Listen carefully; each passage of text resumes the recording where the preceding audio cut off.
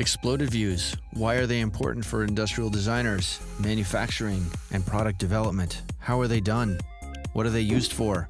I'm going to show you how I created the sketch of this exploded view. Today's video is sponsored by PCBWay. Right now, they have a one-time limited promotion of $30 for SMT surface mount boards for 1 to 20 pieces. See the link below in the description. My name is Eric Strebel. I'm an industrial designer. Welcome to my channel about product design and making. I hope that you like, enjoy, and become a subscriber. One of my clients asked me to help them redesign an existing scented oil warmer.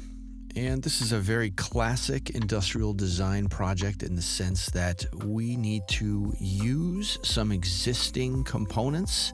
In this case, the plug that you see here, and then the resistor that I'm trying to remove. One of the great things too about being an industrial designer is that you get to take things apart, and it really helps you learn how things are put together actually and how things are manufactured. Because if you can take it apart, because ultimately it has to be put together, this will help you to become a better designer to understand how things actually go together. So existing componentry here, plug on the right, resistor on the left, and that resistor gets warm when you plug it in, and it heats up the oil in the wick from the refill unit and atomizes it and puts it into the air.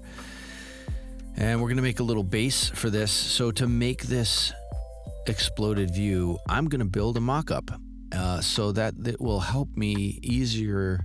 It'll be easier for me to make a sketch of this exploded view, to have all the components. I can stack them up in 3D, sketch on top of that photograph, and then create the sketch with all the information, changes, and details that are needed so that the team can take a look at that and see if that's how they want to manufacture the product.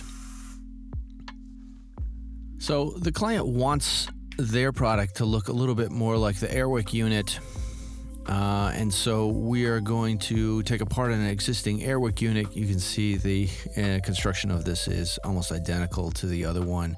Simple plug and then a resistor that heats up, but we want to have ours be styled a little bit more like the existing Airwick unit to compete against that. So I'm taking one of those apart, and we're going to kind of cannibalize that, and that's how to help us work around the patents or any legal issues that we may have, so we don't make it exactly the same, but we use that as a guide to help us with that product.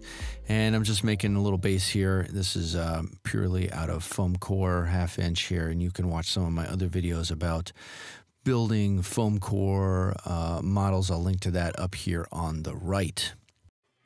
All right, I need to build some sort of a structure to hang all of these actual parts on so that I can create the exploded view that you saw in the beginning and make it look the way I want. I'm going to just start with some simple materials here. This is a simple dowel. I'm going to drill a hole in the top of this dowel, and that'll become obvious why I'm doing that here in just a second. You all know that I hate hot glue.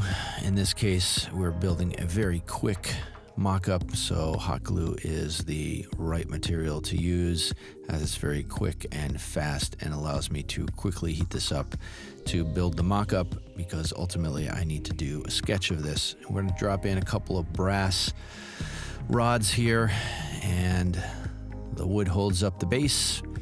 The brass rods will hold up the top piece.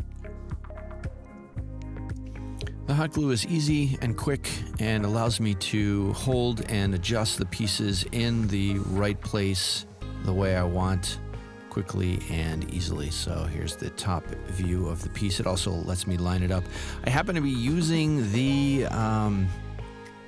bosses that the actual part is put together with, all the through holes and stuff like that, and that works perfect here for my structure to hold all the parts in 3D space to make this. So now we want to use the existing parts that we have, and we're using the existing plug here. I'm going to attach a plastic straw as a standoff, hold that in place. All right, I've cut the straw down to the length that I want, and we're gonna hot glue that to the back of the part where it will go when it gets assembled. So we'll just glue that in, pop in the little heating element, that'll get attached in the right place.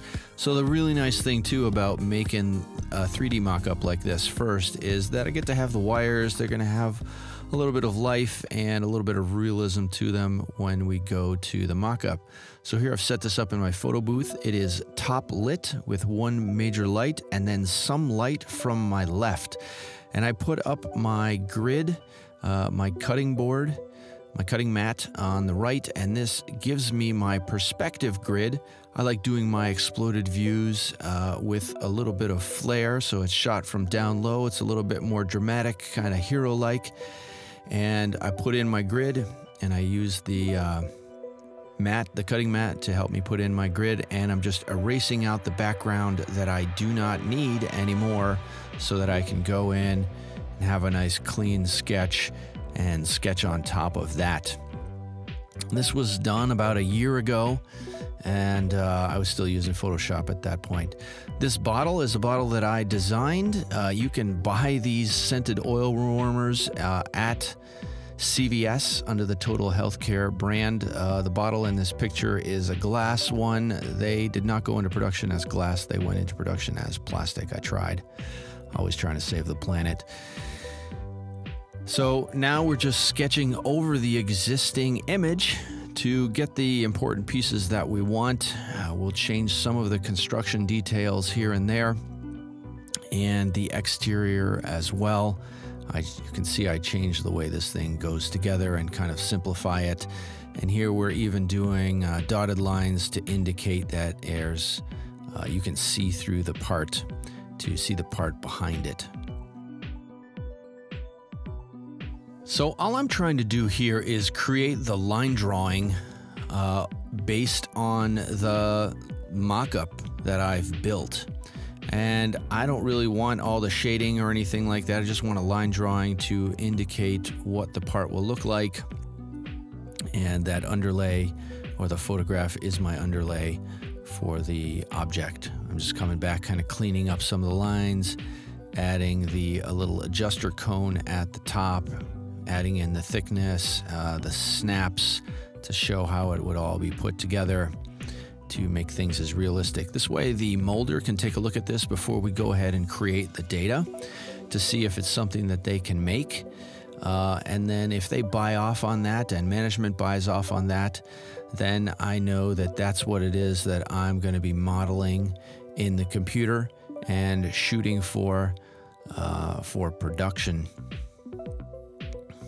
All right, we've got the line drawing put together, and now we're going to add some value to these objects to make them a little bit more 3D so that it can be easily read and understood. I add the simple shading or drop shadow on the bottle first at the bottom, and then on separate layers we just go through and start adding value to all the surfaces. Again, I know that my major light source is from the top and from the left, so I basically go through and add value to all the darker surfaces that are in shadow from that light source, and this starts to make this object come alive and have a little bit of depth. So all the surfaces that are facing away from the light source, those are the darkest. This happens to be one of them here. And then as the surfaces change in form, the value changes as well. So remember, form change equals value change, and we want to reflect that in our sketch. We can also use a little bit of trickery to add a little bit of value to add depth. So things that are in the background, like the back sides of these cones and the insides of objects, they may get a little bit of darkness or a little bit darker. You'll see me add that in right here just to show that they're on the inside and give some depth to the whole sketch. Lastly, no good industrial design sketch is complete until you add notes, and these notes are super important so that people involved can understand the components, possibly what they're made out of, how they'll be fabricated, materials, colors, finishes, that sort of thing. And that's the final sketch.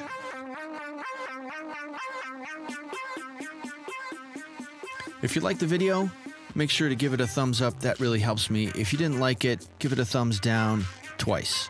Hey, and don't forget to follow me on social media. I'm on Facebook sometimes, Twitter usually, and now Instagram.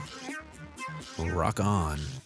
Click here to check out some of the other design and making videos that I have that you might enjoy.